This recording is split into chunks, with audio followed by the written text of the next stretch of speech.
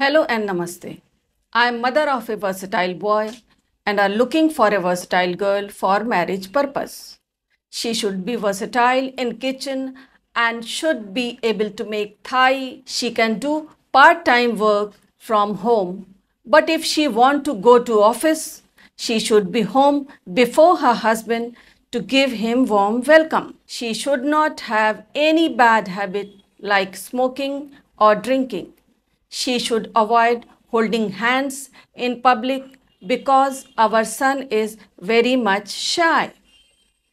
She should dress decently at home all times, even when alone with our son. If you are okay, we are okay. Mail us at pandes2012@com. Thank you.